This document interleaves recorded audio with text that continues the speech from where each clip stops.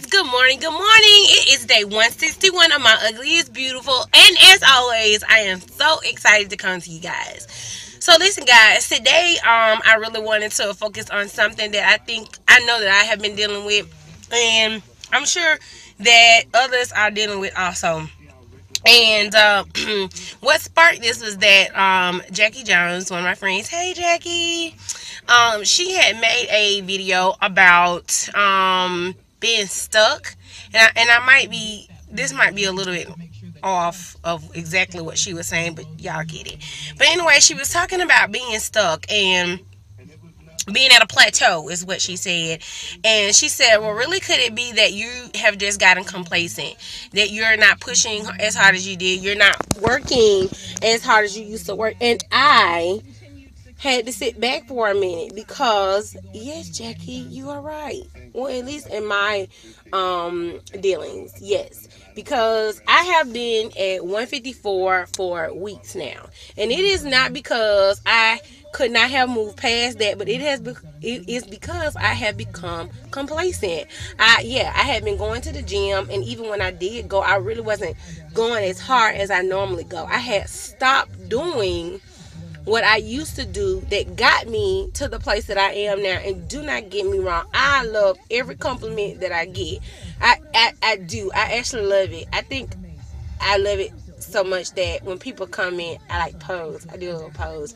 But I really am proud. I really am, guys. I am super proud of the weight that I have lost. Yes.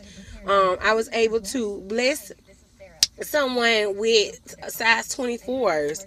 I mean, they are just too big for me, and I never thought that I would give clothes away, not because I didn't need them, because I was getting new ones, but because I had lost weight. I never thought that I would do that. But anyway, moving on. The complacency is just so true. We cannot become complacent. And you know what? I was just thinking that if you really want something bad enough, like, you will push to get it. You will push to get it. It won't matter that you work 14 days straight, haven't had an off day, baby sick, husband sick. It won't matter, because you will do what you need to do. And as women, it's just in us. It really is. God has really gifted us with so many multiple abilities. It's awesome. And I don't think that I've even begun to tap into my capabilities.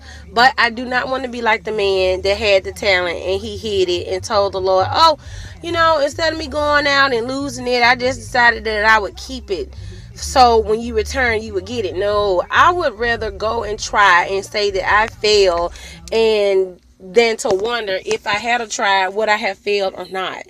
So that's my tidbit for today, guys. Let's get unstuck. Let's get unstuck. Let's continue to do what we did to get to the place that we are now, and let's just push forward, because we'll never know just how fast we can run until we have to run. Okay, so that is my tidbit for today.